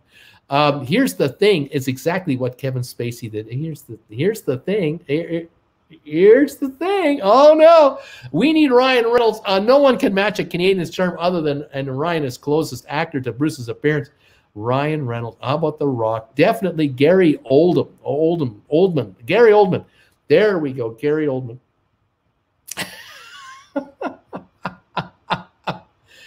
Oh my gosh. Oh my gosh. Oh my gosh. Too much fun, you guys. Way too much fun. Hang on. I'm missing all these comments. Where am I going here? Yeah, got that. And then got that. Oh my gosh. Can't keep up. Can't keep up. There we go. Okay. There we go. Adam, the role Tom Cruise played in Tropical Thunder was actually pretty close to you, too. Rick Moranis, hey, hoser. Paul Giamatti is Billions. Oh, yeah. John Malkovich, there we go. Yeah, Dark Side, Bruce. Eric Idle as Bruce, singing with the ukulele, Always look on the bright side of life. Oh my God. How about from the same group, the tall one, the Minister of Silly Walks. You know who I'm talking about. He could play me. Oh my gosh, I can't remember his name right now. I'm so embarrassed. Oh man, SVT. I'm so looking forward to talking to you on Sunday. Do we use FaceTime or something like that? We use this right here. I set this up. I'm over here. You're over there, and it's a private one-on-one on my YouTube channel. It's just the two of us. That's what's happening this Sunday. We're going to talk about what happened this week. Oh, man, we're going to have fun. Diamond-handed, if Walken does Bruce eating a bagel, would somehow become suspenseful when the speech pauses. That's right. That's right. Brad Pitt, since you already are married to Jen, it's natural. Brad Pitt would play you. Jennifer would play Jen. And there you go. Look at the ratings that this show would get with those two in the lead roles right there. But they wouldn't see Jen because they'd only see her hands handing Brad Pitt the bagels. What a waste. You know, I mean, we'd have to have a camera showing me from an angle, different scenes, having Brad from back here showing Jen coming up to him. Oh, my goodness gracious. Been a viewer for a while now. The memes are so hot today. I had to join. Oh, my God. Kevin Hart, Bubbles as Bruce. David Foley from Kids in the Hall. David Foley. Bruce Almighty. My vote is Steve Spiros as Bruce Easy going. Leonard, if they could make a great South Park character of you, oh, could they ever? Wally, Ryan Reynolds would be the best. You have similar personalities or senses of humor, both products of the Great White North. Oh, my gosh. Kevin O'Leary. John Cleese. That's right. John Cleese. How about him playing me? Now for something completely different. Oh, my gosh. Oh, that would be wild to have John Cleese play me. This is kind of fun. Bruce Bagel Almighty. Merc Curran, the timing of the earnings report for GameStop couldn't be better, in my opinion. GameStop is impacted by news catalysts more than most stocks, and I think all it needs is a lit match to ignite the rocket fuel. All right, bring out the earnings, bring out the conference call, stand back and watch the rocket go. Wouldn't that be fun? John Cleese for Bruce. Diamond handed up. I want to see a Clint Eastwood Western version of Bruce portrayed on screen. Oh, yeah. John Cleese probably a bit too tall since you're only 4'8". Exactly. He'd have to be on his knees. He'd have to get on his knees to play me now. That would be a bit tough. Billy Crystal. Oh, would that be great if Billy Crystal could play me? As Billy Crystal and I, there were similarities at one time to a view. Some people said to me, you know, you look a lot like Billy Crystal, because for a while I grew a really sick little beard that didn't do anything, but it had that little stubble that Billy Crystal had too. And people go, you kind of look like Billy Crystal. But then I got thicker. John Cleese, awesome, John Cleese. Bagel time with Bruce Bagel Almighty in a character from Princess Bride. There's something. Alan Arkin, Brad Pitt, Mark Wahlberg playing as Bruce would be fun. It's so obvious. I can't believe no one has done it yet. South Park, Bruce Buddy Guy, 24/7/19 PS or whatever that means. Oh man, Wally's World. I can. Oh man. A Bagel Prit Walken would be the best. I almost want us all to get Walken as Bruce trending on Twitter. but Walken is getting on. 20 years ago Walken would have been pretty cool. But who am I saying? I'm 65. I mean, what am I supposed to do? There's also makeup. I keep forgetting that. Wally's World. I can't type, and I'm laughing so much. Like, you're looking right at me, man. You're looking right at me, buddy. You're killing me. Steven laughing. Damn it, Jim. It's a sad time when passing strangers yell "nee" at an old woman. Wally, get a cowbell for when the market opens and closes. Damn it, Jim, we're in the dark times indeed. Sockeye Bomb on the DFV. Gene Wilder, one of my all-time favorite actors. Gene Wilder, too bad he isn't around to play Uncle Bruce. That would have been great, Gene Wilder. What about Oh, your name, you get me on the spot here. I'm missing names like you can't believe. Jeez.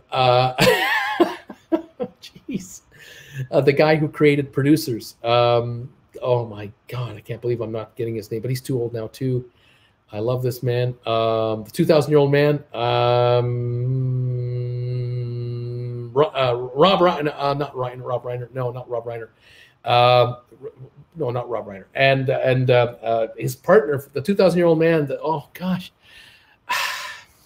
Oh, I hate it. I hate it when I'm losing it. Do remember TY time for your time and care, Bruce and Jen. Thank you, time. Debbie Manuel. Now here we go. You guys, all of you guys, there are 2,600 of you. It's too bad there's only 2,600 of you here because you do not know. You do not have a clue who just became a member. This is royalty. This is Traveling with Bruce royalty. This is Stock Markets with royalty. This is just royalty from Chico, California. Debbie Manuel is now a member of this channel, and all of you will now bow in reverence to Miss Debbie Emanuel, one of my faves of all time. Debbie, so nice to see you here. I hope you're having fun because we're having fun here all the time. It's kind of crazy. You're probably watching me at work because I'm on all day long, and it's kind of it's goofy, I'll tell you. But thank you for this and for everything you've always done. You're just delightful, and welcome, Jen. I will tell Jen you're here. She's in the back watching curling right now. She's watching curling. I'll let her know that you joined today. She'll go, oh. That's the reaction. I think you need to have John Lithgow or that tough guy Bruce Willis. See, now Bruce Willis could play me. Yeah, John Lithgow, Prince Harry, Michael Caine as Bruce's family butler. Cav, Saki Bomb. At least his greatness was still relevant even to this day, regardless of the absurdity of the context. Rock. Patrick Stewart. There's another one. We're getting a lot more women in here now. That's really cool, and that's good. That's really great. Bill Coyne, entertainment before the war relaxes the troops. Papa Gamer, John Cleese. Papa Gamer, John Cleese. Robin Williams. Oh, that would have been something. Robin Williams. Gary is not here anymore. It's too bad. Sedafin, haven't been around all day. Any good news on GameStop? No. Tomorrow. Financials tomorrow. Conference call tomorrow. It starts tomorrow after the market. Actually, we'll be here. I'm a big fan of nominating Tiffany Haddish for playing anyone at the moment. Diamond. Okay, how about a cartoon with voiceovers? Oh, there you go. American Citizen 1984 earnings report tomorrow after the closing. We get those earnings numbers tomorrow. We have Mike J. Pete as a member as well. Mike, thank you for popping in here and joining up. This is great. Robert is loving it. Gary B. Irish, bring him back. Jennifer James. Gene Hackman. Oh, man, Gene Hackman. Mel Brooks, thank you. I couldn't get Mel's name couldn't get it in there to get it out. I could see him. I see him there. There he is. Mel Brooks would have been a fun time.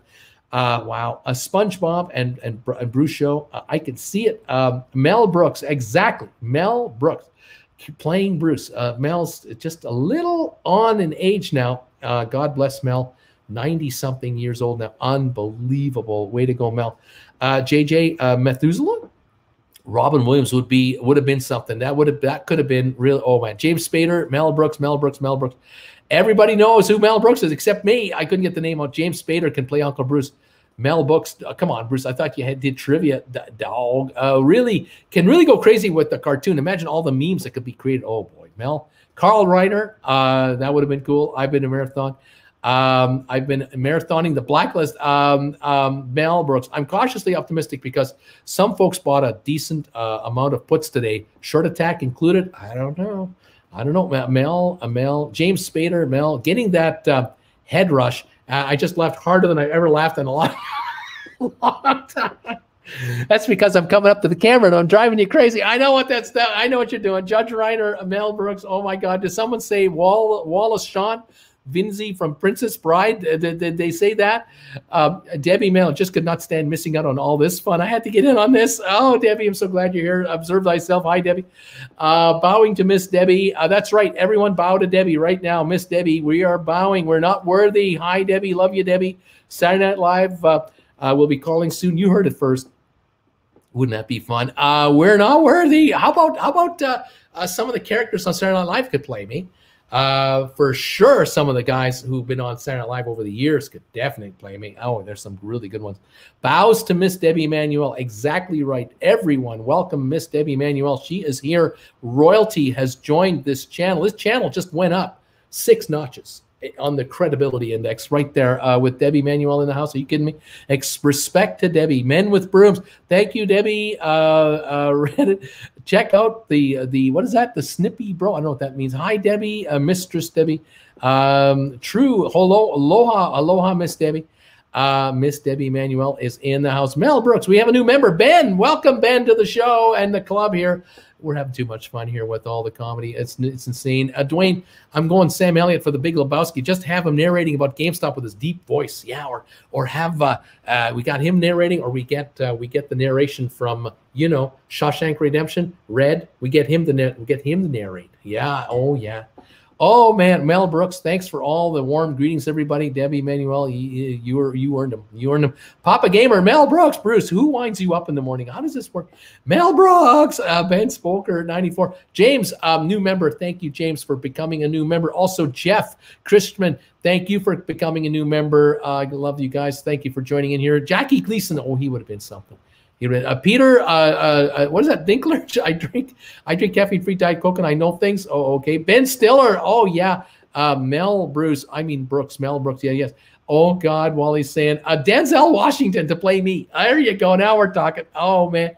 We're going for a whole new demographic of viewers for this channel. A whole new. We're going elsewhere. That's oh no, says Ma. Buena Vida, Debbie from Eduardo. Gene Wilder. Too bad Gene's gone. Diamond Head. So many good lines in Princess Bride. That's true. Harry Shearer. I mean, come on. Spinal Tap. Harry Shearer. Oh, my gosh. Jimmy Cap. Can't believe no one has said this in honor of his 90th birthday. William Shatner. I mean, William Shatner playing me. That could be something. Now here's more royalty. Oh man, another member of the royal family of TWB, Traveling with Bruce, Tom Henry, new member. Mind blowing. My mind is blowing today. Debbie Manuel, Tom Henry, TWB, now in this channel too. Oh my God, this is unbelievable. More bows to Tom. Bow to Tom. Thank you, Tom, from Richmond, Virginia. Awesome sauce, man. James Blake, do you really think GameStop will have any good news that will affect the share price? I don't know. I don't know. I think they could. They really have a lot they can talk about. And the media hype machine can take it from there. Just tell us how you're doing converting your company from a brick and mortar company to an e-commerce company. That's all you got to do. It's so simple. Just tell us how it's going. How far down the road are you? How far down the road will you be by the end of the year? How long will it take until you've converted it until you're satisfied? What is it going to look like? What's the vision of your e-commerce vision? Just share with please don't blow this tomorrow. Oh gosh, I'm waiting.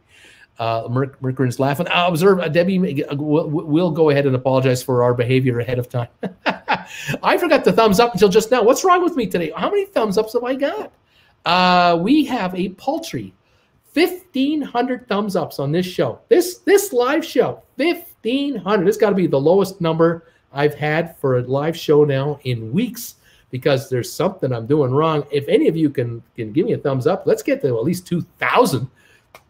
We've got 74 thumbs downs. If we can get to 2,000 thumbs ups, we might be a 30-to-1 ratio between ups and downs. Right now, it's just 20-to-1. These thumbs downs just keep coming in, but yeah, there's 1,600 just came in. If you can hit that thumbs up button, guys, nail that thing. Slam that button. It's free. Oh, my gosh. We're doing the best we can with what little we have. What can I say? Anyway, where's the stock at, by the way? Is GameStop doing anything? It's 194.48, 194. Yeah, it's sitting at 194.26 in the aftermarket. Nothing going on. Not until tomorrow. Not until tomorrow. Okay, James Corden. Well, I'm not sure what James. I guess if Debbie can do a double, I can splurge too, says Tom. Oh, man. Tom is saying hi to Debbie. Debbie's going to say hi to Tom. Damn it. Oh, my God. Getting you to quote Letterkenny was the high of my day. Jackie Gleason, to the moon, Alice. To the moon. Sam Elliott. What a great voice. Yes. Uncle Bruce, I've sent you that movie poster into your email. Oh, awesome, Ben. Thank you very much. Let me take a look at that. Oh, here it comes right here. There it is right there. Where am I? Where am I there? Am I anywhere? I see Trey. Oh, there I am. I got my glasses being adjusted. I'm on a GameStop. Can't stop, won't stop. Well, that's pretty cool. Thank you for that. Fantastic. I wish I could figure out a way to upload this and then put it in here. I'm not sure. Let me see if I can do anything. Let me try this. And then let me try this in here. Oh, gosh. I don't know. Poster. I'll just call it poster. I don't know, guys. I don't know if I can do this. Let's see here in downloads. We'll just try that, and then we'll see. This is me on the fly, folks. You are watching a guy who doesn't know what he's doing, trying to upload a photo to you onto this platform because he doesn't know what he's doing. There it isn't. There it isn't. Where would it be then? Would it be here anywhere? Would it be here anywhere? Oh, we called it poster. Let's see if we could find it. Oh, hang on, you guys. I'm bound and determined. There it is. Okay, let's see if get it up there. Get it in there. Get it in there. All right, let's see if it's coming up. All right. There it is. There. Okay, let me get to the comment. Got to get the comment out of there. All right, there you go. GameStop, the poster. Do you see me? Can you see me? I'm doing this. I'm doing this. I'm doing this. I'm right here. I'm right there. Right from there. Right there. Just right. Yeah. Right. Below Mr. Cubing and Ms. Cortez or what's her name? Casio Cortez and near Mo. What's his name? And then Mr. C. There I am. Wow. Well, is that awesome or what? Is it any good? I mean, you got to be impressed that I was able to put this up here as quickly as I did. I mean, that's not bad. I mean, I did this on the phone. I don't know what I'm doing. Look at that. I got that up there. Oh yeah. All right. The poster is up. Oh man, I know a bunch of you going there going, this guy, he's so lame. He's just an old boomer who doesn't even know how to upload a photo onto a thing. It's just too much for this guy. I need an agent. I need help. I need help. Thank you for that movie poster upload. I appreciate it. We got it and we're happy. This is fantastic. All right, just save it on your phone and show it. I will be your agent. I just need you to send 100,000 wired to my Nigerian uncle who happens to be the prince. There we go. Like I said, I get all kinds of legitimate people coming here. Bruce the pilot. Hey, Uncle Bruce, checking in just off work. Damon Perry, how you doing, buddy? Imagine being hired by Melvin or Citadel to come here and thumbs down this guy. Oh man, history in the making right here. Bruce, I advocate for you on Reddit. Millions of us need one person to guide us. Together we could be a force. I don't even know what that means. This is my favorite. Up that meme game. Gotta feed it after the squeeze starts. Laughing out loud. This is gold. No doubt. Uncle Bruce, a.k.a. James Spader, a.k.a. Raymond Reddington, highest of tech, Bruce. Advice for the beginner trader with minimal funds to spend, say $100 a month. Would you rather buy one Apple value stock or 7 GHVI? Buy 7 GHVI as many times as you can and hang on to your pants for a ride of your life. How about that? Bill Cohen, you're part of history. There you go. I'm part of history. Wally, Tom Henry, even though it was a wrong channel and Bruce realized his mistake, he was still cool as a cucumber. How about that? Observe thyself. Oh, my God. Hang on. I just missed it. Oh, my God. That's an amazing poster. I would buy that. Tech support with Bruce. Excellent poster. I want a giant version of this poster so I can have it next to my PC. Assign that NFT and sell to the Winky whatever. Yeah, $1 million. Okay, Reddit. We're very proud of you, Bruce. Well, I'm very proud of you. JD, Tom Cruise is 4'7". His name is Cal Chamath. Yeah, Mr. C. I'm right beside Mr. C. Oscar Voss, thumbs ups for you. Awesome poster. Jane Doe says, Debbie, that is awesome, Bruce. Matthew, got your glasses in the poster to look even more intelligent. See, I'm even more intelligent looking. Not bad with the production quality, ad hoc poster, whatever. Observe, Merc, me too. Awesomeness, hard to sell on GameStop. Bill, Bruce, we need a link to the poster. We need a link to this thing. Alexander Obama, Pelosi doing in there? Aaron Kent, it's hip to be square. I was going to suggest a meme day showcase. Mike, price target for GameStop post earnings? No idea. Damn it, Jim. Looks like I picked the wrong week to quit sniffing glue. John Lithgow. Awesome poster. 3 months ago, it went up 20%. Rupert, stock markets with Bruce. What call premium percentage of stock price do you recommend? I have no idea. 750 share post earnings. Jay Gunn, I think you forgot a zero. Events, we tolerate that. My granddad used to stand behind me while playing Call of Duty 2, saying that wasn't like that every time after I respawn. Oh, man. I still think Rick Moranis would be good. I agree. I'm so glad I'm a member of this channel. Adrian is now a member of this channel. Adrian, welcome aboard. Hope you like it. I hope you're going to like it with us. Gary Oldman's dead. That's no good. Wally, Uncle Bruce, what are you going to do with not only one, but two Wallies? Wally's World. Oh, man, I don't know what to do with all these Wallies. Too many Wallies. JD, update. Gary Oldman is still with us. Oh, good. Thank God. Maybe he can play me. Oh, my gosh. Trying to keep up with you guys. Too much. How many lives? How many thumbs up? 1,700. Only 1,700 thumbs ups for all this fun and merriment. We need more than that. Oh my gosh. Still got 77 down. But, you know, we're doing what we can. Thank you for these thumbs ups, you guys. Keep them coming. Hit that button and drive some traffic to us. We deserve it. Don't you think? I mean, come on, man. Working hard here, man. Oh, gosh. Thank you, everybody, for all this. Oh, my goodness. This poster, unbelievable. Frederick B. Whippersnapper says, that's the ticket, Uncle Bruce. He's hyped today, guys. Right on. Right on. Leonard Walsh, breaking news. New Squeezies toy announced. Right on. Wally's World. Wink Loves Twins they were the two brothers that Zuckerberg took to the cleaners on Facebook. They invented it. Zuckerberg stole it. Aaron Kent put Gary Oldman's vitals on a live ticker. Diamond, actually, CIA stole it, gave it to Zuck. James, when and why did you leave the game? Pun intended. Why and when did you leave the game? I don't even know what that means. What the brokerage game? Or is that a question for me? I have no idea what's going on. Tim Williams just became a member. Tim, how you doing, buddy? Welcome to the channel. Welcome to the group here. The crazy gang we have going here. We're having all kinds of fun today. We've got brand new emoji, a brand new emoji. The knee emoji has arrived today. You get to use the knee emoji all you want. You can't beat that. I mean, that makes this channel just stand out from the crowd. I'm telling you right now. Who else has a knee emoji? Nobody. And I want a rock emoji is here. We're having a good time with this. There, Benz has got it going on right there. The emoji is knee, and it's out. And it's available, and yeah, we're having fun with that emoji. Yes, bonkering. Nee.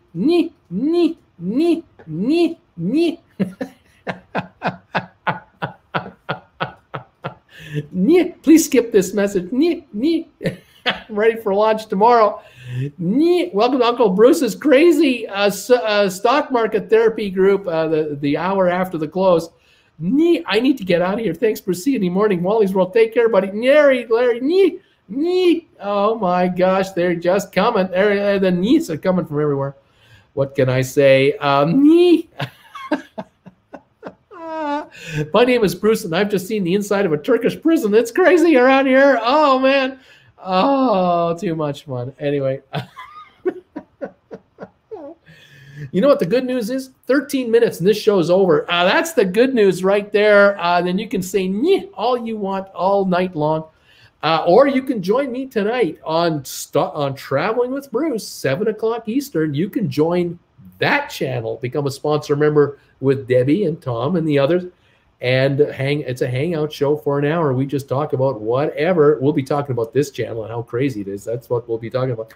And then at 8 o'clock, it's Traveling with Bruce live on Traveling with Bruce, 8 o'clock Eastern. It's cruise news. I'll be talking about what's going on in the cruising world. Hanging out with my peeps for the last show. That'll be my 4th live show of the day. 2 on this channel, 2 on that channel. It's a great time to join the channel. Uncle Bruce has hopped up on goofballs today. Can I have a stock-related question before closing? Oh, go ahead. What do you want to know? Water, I have whatever Bruce has had. I'll have that.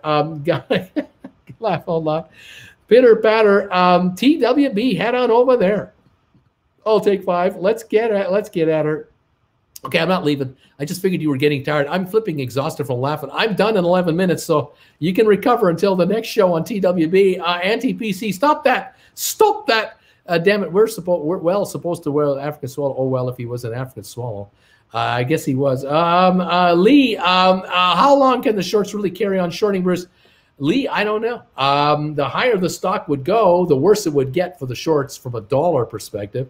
The stock has to go higher. The stock goes higher, the pain gets worse. The pain gets worse. The more they got to buy back, the stock goes higher. I mean, that's what it is. Are you familiar with trailing limit stop orders? Yes, I am. Would like to hear about them. Okay. Tutorial video wasn't enough. I don't understand why you don't understand it. What's the matter? It's a simple thing. It's just a trailing stop loss, or it's just an order to sell stock behind the market. And if the shares hit a certain level, it triggers your sell order and you're sold out. It's just that simple. I don't know what's so hard about that not to understand. There's a lot of videos out there about it that other YouTubers have made that might be better than me. You might be able to follow it. You might check that out. I'm sorry to be so flippant about it, but I mean, it's really not that complicated a thing. But it is designed to help limit losses on a market that's going higher, and hopefully will lock in a gain for you. If you bought GameStop at 192 and it goes to 202 and you put a stop loss order at 199, a trailing stop loss order, if it goes back to 199, you're sold out at that range and you've locked in a gain from 192 to 199, hopefully. If it goes to 206, 208, you move your stop loss order up from 199 to 203 or 205 and follow the market. And that's how you play it. It's really kind of simple, but I understand if you don't know how it works. I wouldn't be surprised if we find out someday Bruce has a 220 volt line running out of his back. The guy never slows down. I'm just a robot. I'm not even a human being. I'm all plugged in. We need to bring Bruce a shrubbery and a gone chop down the tallest tree in the forest with a herring. The limit part, I don't get. The limit part, the stop loss limit. Well, if you put in a stop loss order, your market turns into a market order upon sale. If it's a limit, a stop loss limit, you put in a limit as to how far you'll allow the stock to go down once it's triggered on the sell side. So if it's a 199.20 limit,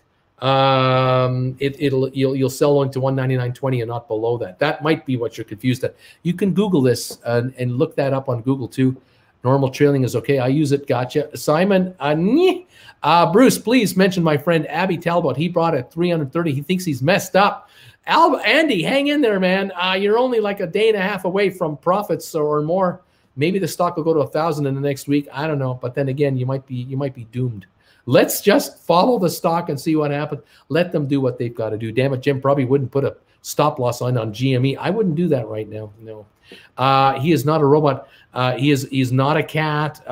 Aaron, 22021, whatever it takes. Remind me not to wear a suit when I ask Bruce a question. He is a cat. He came out as a cat. Alba Reeves, hey Bruce, you need to swivel your stock markets with Bruce Mugg slightly to the right in your morning shows. Stonk looks like a little different word, and it's not rock. I don't have. Do I have the cup sitting here at all? No, I just have this one here, and then this one here, and then this one here, and this one here. That's what we got. Excuse me, and it's not rock. Okay, Diamond Head, Investopedia, a decent site for info. You might be doomed. LOL. Lab. Bruce always telling us straight. We might all be doomed. How do we know? Vance, yeah, with normal, I don't have at a stop price. It starts where the stock currently is. At limit, I both need a limit and a stop price. Yes, you need both. Bill, Christopher Lloyd as Professor Toby Bruce in the movie. Christopher Lloyd could play me. Oh, wow. Yeah. What's that? Great stop. Yes, that would be fantastic. Aaron, awesome Mr. Mom reference. It was the blue one. It was the blue. Okay. All right. Cheers, everybody, from Stummers. Thanks for ordering these. A ton of these have been ordered through my store. It's unbelievable. We thank you. Redbubble thanks you. Jen thanks you. We're down to 7 minutes, and I got to go. The glare on the mug kind of looks like sick Marcus with Bruce. Right. Yeah, I guess you're right. Right now with the lighting, this stock market with Bruce mug, it's getting reflected on because it's awful sunny out there, and I got my curtains drawn, and this is not a professional studio. Don't try this at home, kids. Wally, I've got my mug coming. I'm getting a big one. Thanks, Fromers. T Lane, my mug arrives tomorrow. Right on. We've got John going, super sticker. Thanks, buddy, so much. James, where do you think Cineworld will go? They look undervalued right now after having kicking during the COVID. I have no idea. Cineworld, I don't follow them. Mike, this man is a machine. Connor, we like the mugs. That's the one. Professor, if you were to place an option on AMC, what would it be? If I was to place a put option on AMC, I don't play AMC, so I know where it is, but I'm not going to talk AMC down on this show because I have enough fun with AMC fans as it is. You're on your own with AMC. I'm long on Bruce's mug, says Bizzle. Aaron, a new channel name, Sick Marcus with Bruce. The comedy channel with Bruce, the afternoon hangout show, comedy show, 1 hour after the markets with Bruce. We're down to 1,800 people. We have scared off 4,000 viewers by hanging around and goofing off. There's 1,800 diehards left. Wally, wow, that came out of nowhere. AMC, aren't they the car brand? They used to be, yes, the AMC at one time. What can I say? 4 minutes to go, and I got to shut this down. I got to get ready for 2 more live shows on TWB. I've got TWB folks waiting over there. 7 o'clock Eastern, 8 o'clock Eastern. We're going to take care of those folks. I'll be back on here tomorrow morning, an hour before the opening, of course. See what's going on with the markets. And then tomorrow night, tomorrow afternoon at 3 o'clock, we get back on the air and stick around for sure 2 hours, but we'll be on longer than that tomorrow with that conference call happening. And we'll see what the aftermarket does on the stock and how the market reacts to the financials. I don't know what's going to happen. The Bagel Brigade stayed and live long. Ever after markets, crazy times with Bruce. See you tomorrow. Thank you, Uncle Bruce. Have a bagel day. The Gremlin. Yeah, the Gremlin. These are hardcore Bruce members. It's true. Connor, I got my mug on Friday. My new ritual every morning. Should make one a travel mug. There you go. You can get one of those too. See everyone tomorrow. Thank you, guys. Bye-bye, everybody. Good night, everyone. Excited about tomorrow. Die Hard crew. Absolutely. AMC is opening up theaters. It'll go up. I would call it. There you go. Eduardo, have a nice afternoon, Bruce. From Saki Bomb. Thank you. Wally's World Bagel Brigade. That is cool, Spence. Bruce would need to approve this. Damian Perry, 4,000 people had to work today. We'll see ya. I have a good feeling about tomorrow. I hope you're right. Good night, everybody. Bruce, you'll be supporting AMC indirectly with that film premieres in the AMC theaters. There you go. I guess that's right.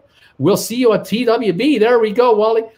Enjoy the day. Observe tomorrow. We ride. Tomorrow we ride.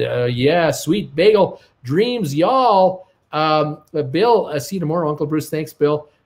Vance, Wally's Word, knee. Mallow, thank you very much for hanging out with us today, Uncle Brucey. Goodbye, friends.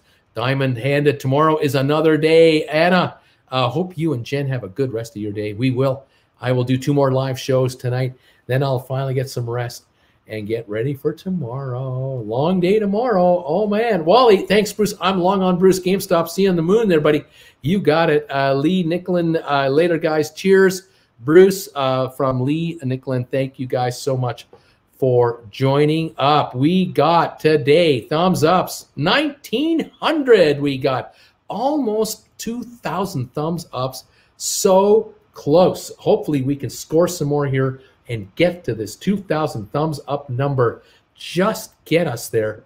That would be cool beans, super cool beans. If we can get the just less than 100 away, just a few more. Hit that thumbs up button, guys. Get me to 2,000 thumbs ups. That would be awesome. Awesome. Make it happen. We're on the last few seconds of this show trying to get to 2,000 thumbs ups. We got a minute to go. Can we get to 2,000 thumbs ups in the last minute of this show? Guys, hit the thumbs up button right now. Nail that thing. Do me a favor. Find it, hit it, work it, make it go. Let's turn it over. We're into the last minute of the show. Trying to make it happen. Oh, my gosh. 40 seconds to go. We need 2,000 thumbs up. We need the last 100. Come on, guys. Hit that thumbs up button right there, right now. Get us over the hump. That would be something. There it is. We got it. Pizza Pocket. We got it. Thank you guys so much. With 20 seconds left, you pulled it off for me. I thank you very much. You guys are beautiful. Love it. Gonna sleep nighty-night, y'all. Fantastic. See you tonight, Uncle Bruce. Bruce, I don't lose your voice over at TWB. Don't be doing that. You worked so hard, dude. Let's get to 2,000. We did it. Goodbye, all. Thanks, Tommy. I'll talk to you later. Eduardo, hope you you get Jen a good rest. You're very active. Antoinette, please hit the thumbs up. It's free. It doesn't cost you anything. Bye, y'all. Goodbye. See you tomorrow. I think we can do it. We can. We did. We did. Thumbs ups, bagels, diamond hands, smack it. We nailed it. Please hit the thumbs ups. It's free. We got 2,000 thumbs ups. There. See you tomorrow. See you tomorrow. It's there. Thank you. Thank you. See you all later. I just did it. Nee. I'm out of here. See you guys.